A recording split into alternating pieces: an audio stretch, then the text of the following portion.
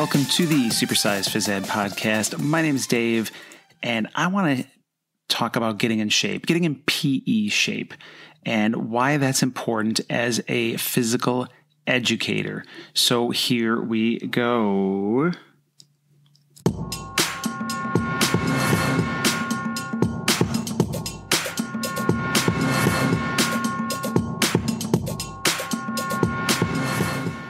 All right, so we had a debate on Voxer, I'd say about 5 years ago, and I remember pretty vividly. I'm not going to use names, but the debate was, do you have to be in shape, like physically in shape to teach PE?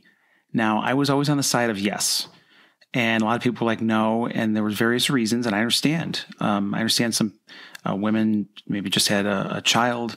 Some people have just had their own weight loss journey. I don't think you have to be in shape as far as you don't look like Arnold Schwarzenegger. Shape means lots of different things. It doesn't mean you have to look, again, like muscles bulging everywhere and you're ready to run a marathon or you're ready to win a weightlifting contest. It doesn't mean that necessarily. However, here's some things I want you to ask yourself. Can you do the exercises that you are requiring your students to do? Can you do the push-ups? Can you do a plank hold? Can you do squats? Can you do, we don't do a lot of crunches because we have cement, but can you do the things you ask them to do? And I'll be honest with you, there's one or two that I've had some knee problems. I've had foot problems. There's one where I jump side to side. They're called like skaters or skater plyos. And it really hurts my knee and I can't do that. Or I can do that maybe a couple times and then I have to stop. And so there are some things that physically you might not be able to do. And that's just from getting older and whatever. But, can you do the exercise? That's the first thing. The second thing is, can you run with the kids? Can you actually run with them and not just sit in a lawn chair or as I know Mike Giannicola says this, just getting a what do you call it when you have lots of kids? Just, get a lifeguard chair, put the zinc oxide on and just sit there. I want to be with the kids. I want to be running with them. I've used to do pacers with them. I used to run laps with them. I still do and did to somewhat, but it's getting harder as I've had foot surgery, things like that.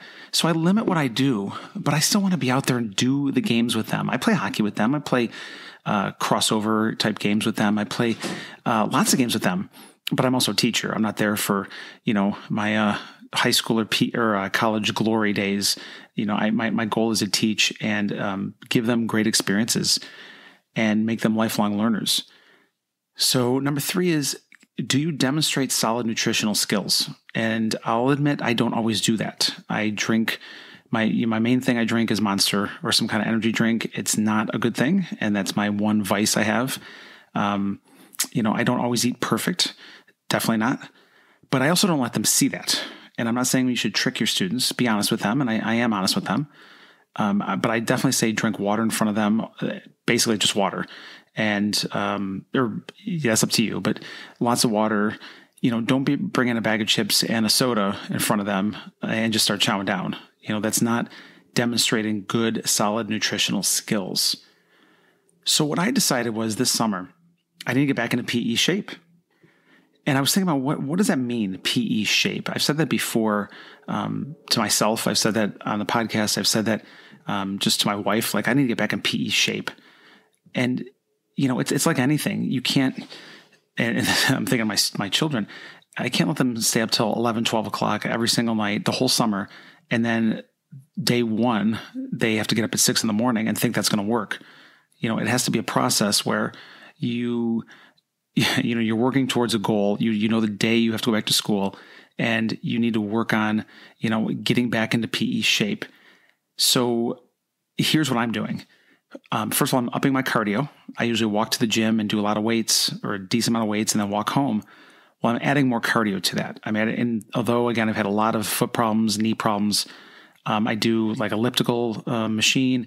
I've actually started running again a little bit, but it's a little bit. It's like I'll run for 30 seconds, then I'll walk, then I'll run for another 30 seconds, then I'll walk, then I'll jog a little bit.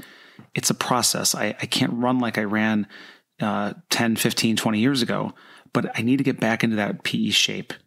I ride my bike quite a bit. things like that. Every morning I'm doing this, or just about every morning I'm doing this. I'm stretching. I'm trying to sleep more because I need to.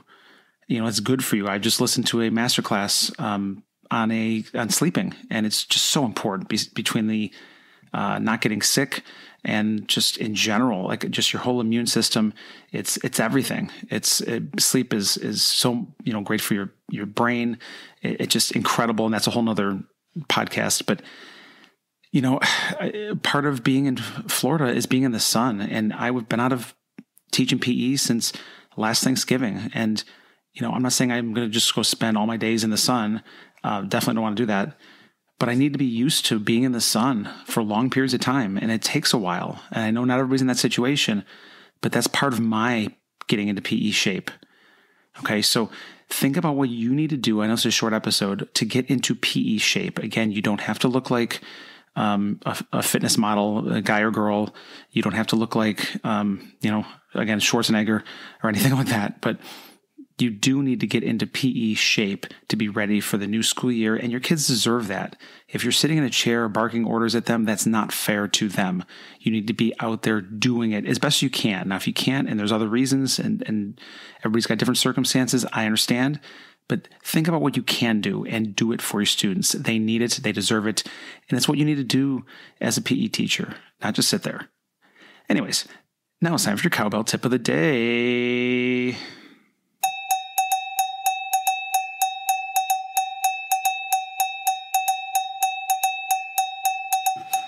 Oh, I missed the cowbell. Yes, the cowbell. So, cowbell tip of the day is this summer, relax. Yes, definitely relax. I'm going on 2 vacations, 2 different places, and I'm excited about them, but you got to get in the reps too. Relax, but get in the reps. If that means getting up in the morning a little earlier, I do it. Honestly, the kids are still sleeping. I go to the gym, kids are sleeping. I come back, they might be awake, they might not be awake, but I'm done. I got it done for the day, and nothing and no one can take that away from me. I got my workout in. I'm good.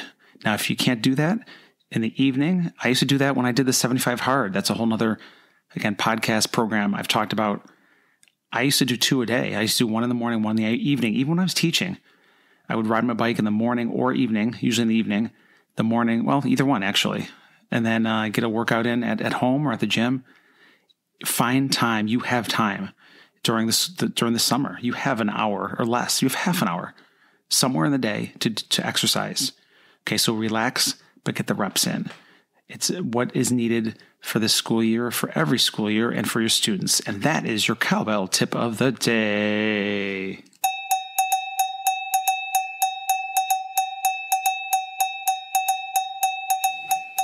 Thank you, everyone, for tuning in today. I really do appreciate it. To find out more about anything going on in our PE world, go to supersizephysed.com for more information. And please leave a review if you like this at all, if it made you laugh or think or ponder. Click on the link in the episode notes and give us a 4 to 5 star review, hopefully, that we can get more people involved and change our PE nation for the better. So keep pushing our profession forward, and we will talk soon. Have a great day.